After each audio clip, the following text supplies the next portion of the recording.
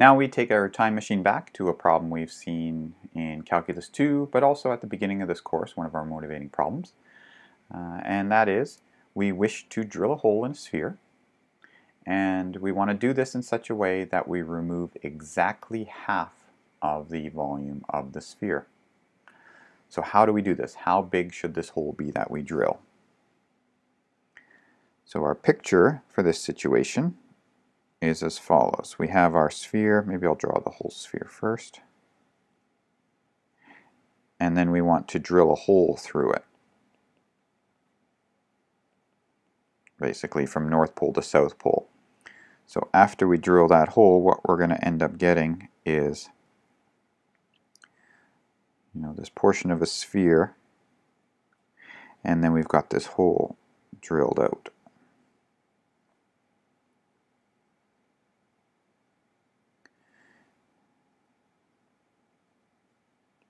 Like this. And I'll try to get rid of the gray lines. This is our hole we've just drilled out of the middle of our sphere. Put some coordinate axes in. And we'd like to find the volume of this object. First, given that we drill this hole of radius capital R out of it.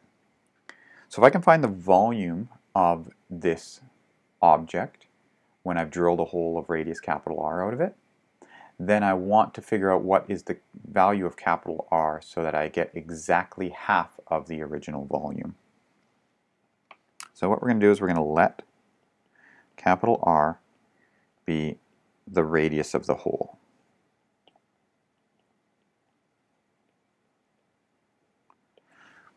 Okay. And part of this is to try to figure out, okay, what set of coordinates do I want to use? Do I want to use rectangular? Do I want to use cylindrical? Do I want to use spherical? What does the region look like? How can I set up the integral? So a lot of questions are going on here that we're going to need to know the answer to. One of the first things I'm going to look at is just what is our projection into the xy plane? In other words, what is the footprint? If I chose a z first integral, what would the footprint be? So that hole of radius r, when I drill it out, gives me a circle of radius capital R. And then the rest of the sphere projects down into this larger circular disk. And that is of radius 1. So this is our footprint. It's this shaded region here, which we call an annulus. So this is an annulus, which is our footprint. And so how can we describe this? Well, as I said, I'm probably going to want to do a z first integral to integrate over the region. So if we do a z first integral, I'm already committed to not doing spherical coordinates. Why have I avoided spherical coordinates here? Because I got to deal with this cylinder, that hole that I've drilled out in the middle. And to deal with that cylinder, sure, theta can sweep out from 0 to 2 pi. But the problem is with that rho value. Rho changes depending on the angle phi. So I need to try to figure out how to describe that cylinder in terms of rho and phi. That seems to be too much of a problem because the cylinder itself is very simple to describe in cylindrical coordinates. And the sphere itself is not so bad in cylindrical coordinates. So because of the presence of the cylinder, I'm thinking cylindrical coordinates is the way I'm going to go. So we'll go z first, and we'll go to cylindrical coords. Okay, so 1a, what is our footprint? We've already got an idea for that. It's our annulus. We'll come up with the integration plan next. What is 1b? What are our sides? What's 1c? What is our bottom and our top? And 2, what is our 2D region and our integration plan? So in this case, we're interested in the volume, so why don't we just do half of it? Why don't we just compute the upper half volume? In that case, the bottom and the top I can deal with on their on their own, because when I think about doing only half the region,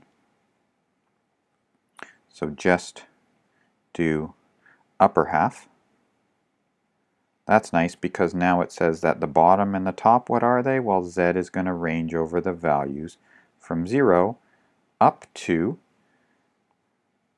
well, pick any point and run up to, right up to being on the sphere. So right up to this sphere, which is going to be the square root of 1 minus x squared minus y squared. But if I'm thinking about it in terms of cylindrical coordinates, that's the square root of 1 minus r squared. Okay, so bottom top, not so bad. What about our sides? Well, again, I think about the region. So I've got this curved, maybe I'll highlight these things in here. So I got this curved region here. We've dealt with that. I've got this bottom region. We've dealt with that. And so the last thing is this inner part of the drilled out circle, or the drilled out cylinder. That inner portion, that's going to be one of those sides, because that red line segment lives entirely in that side. So that side is described by R is equal to big R. And that accounts for all three of the bounding surfaces for this region: the inner cylinder, the outer sphere, and the bottom plane. What's our plan for the 2D region? Well, that's the annulus down below. Our plan is R is going to be the values from capital R to 1, and theta is going to sweep over the values from 0 to 2 pi. And so there we go. We've got all of our inequalities set up for our limits of integration. So now we can go ahead and compute the volume of the full solid. That is going to be twice the integral based on our setup, because we said just do the upper half, and we set that up, and that was in terms of our bottom and top functions. So it's going to be twice the integral from theta goes from 0 to 2 pi, little r goes from big R to 1, and z goes from 0 to square root of 1 minus r squared. And this is a volume, so we're integrating 1 dv. dv, because we chose cylindrical coordinates, is r dz dr d theta. And so there is our volume of the full solid set up using cylindrical coordinates. So let's go ahead and compute this. We've got 2.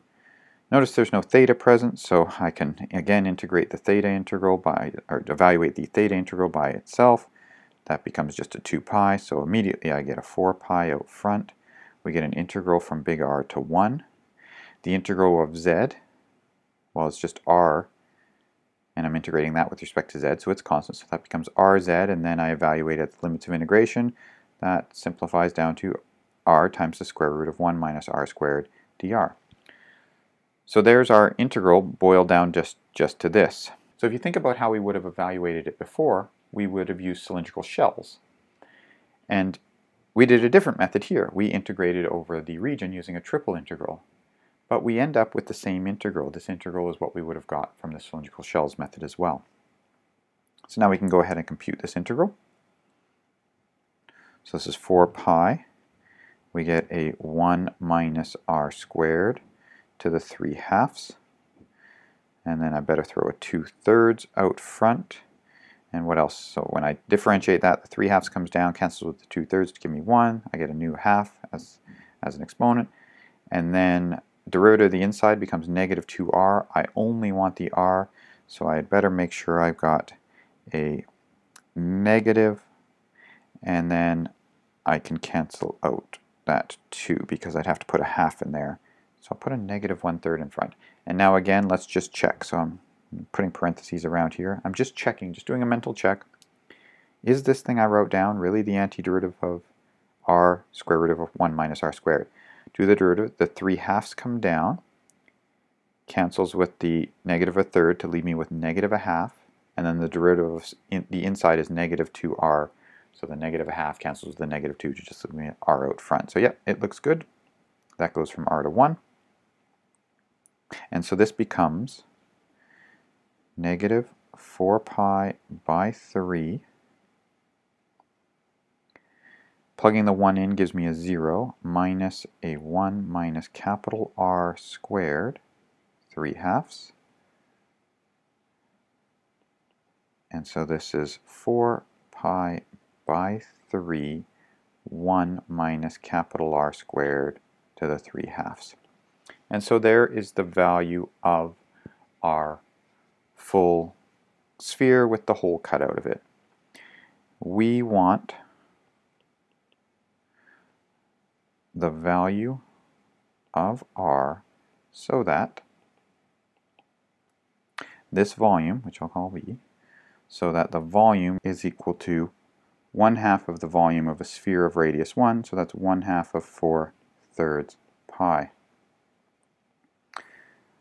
Alright, so let's check. What is the value of R that does this? Well, that means we want 4 pi by 3, 1 minus R squared to the 3/2 has to be 1/2 of 4/3 pi. So we can cancel off the 4/3. And what we get is that 1 minus R squared is equal to, and I'll take the 2/3 power of both sides, so that's 1/2 to the 2/3.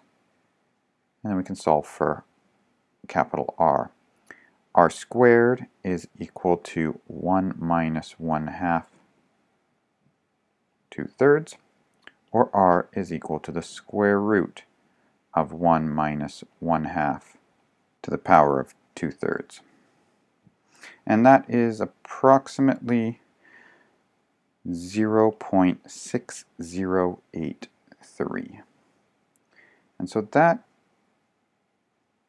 is how big the hole should be.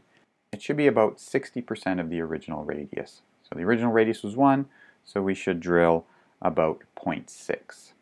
And we will remove half of the volume if we do that. Alright, that's it for this section. Thanks for watching, and we'll see you again next time.